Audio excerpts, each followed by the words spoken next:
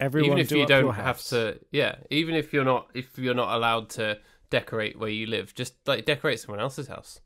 Yeah, unless you are a painter or decorator, in which case I'd imagine it would be something of, as they call, a busman's holiday.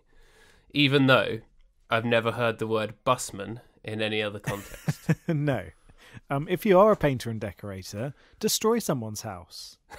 That's what you should do for your holiday. Turn up with a bucket of like horrible paint, throw it all over the walls, and walk out and be like, "Yeah, it's my holiday."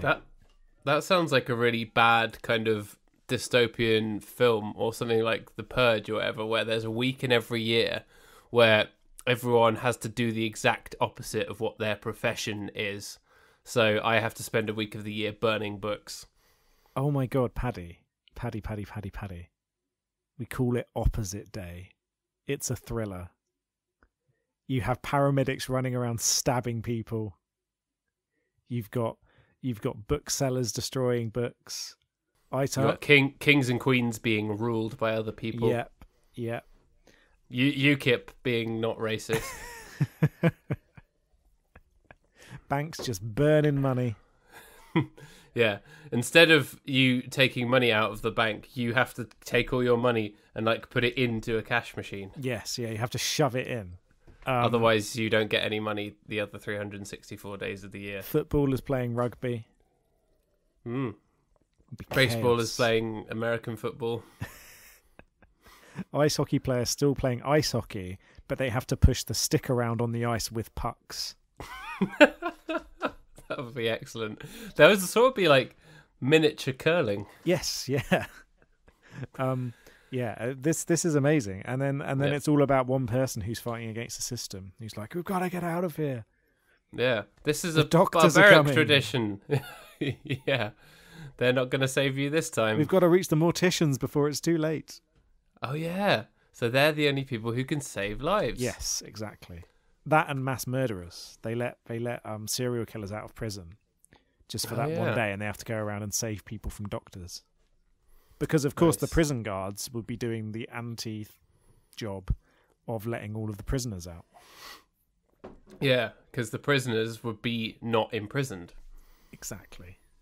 Dogs would be cats. It would extend to the animal kingdom as well. So all the birds would get in the sea and all the fish would get in the sky. Yeah. I mean, this writes itself, really, doesn't it? We're halfway there. Yeah. We're halfway towards a fantastic thriller. We've Bon Jovi'd it. We have Bon Jovi'd it. I think we could definitely get like Mark Wahlberg in to star. Oh my god, this film was made for Mark Wahlberg. He would totally be on board with this movie. Yeah. Shia LaBeouf could be one of the crazy doctors. Yeah, Shia LaBeouf is one of the crazy doctors. Mark Wahlberg is an ambulance driver who normally obeys the law of opposite day, but one day turns around and says, "No, I'm not going to run over people in my ambulance." He's mad as hell and he's not going to take it anymore. He is not going to take it anymore, and he rebels against the system.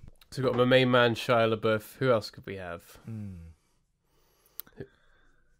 Tom Hanks, maybe, as the president, who Yeah. is no longer the president on that day. So he's he has to be kept safe, otherwise someone else could become president. There'll be some kind of presidential plot thing. Evil right-wing vice president trying to take over or something. Yeah. Played by, it would be Kevin Spacey if he hadn't been a bad man. We could cast James Woods and just not tell James Woods it's a movie. Yeah. Or Clint Eastwood. Clint Eastwood, there we go. Tell him that Obama did it. You won't believe this, Clint, but the last thing Obama did before he left office was declare opposite day a real day, and now you have to be the vice president of the United States. Yeah. It's an Obama nation.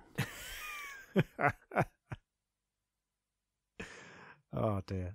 Yep. This is going to be a very, very good film. It's going to be incredible. incredible. This has the potential to smash the box office even more than Sensations. Yeah. Because I think it has more universal appeal. Yeah, it's not got that, because Sensations was purely sort of like a character-driven comedic romance film. Yeah. It's a very thoughtful film, whereas this is just pure action, obviously with heavy societal themes.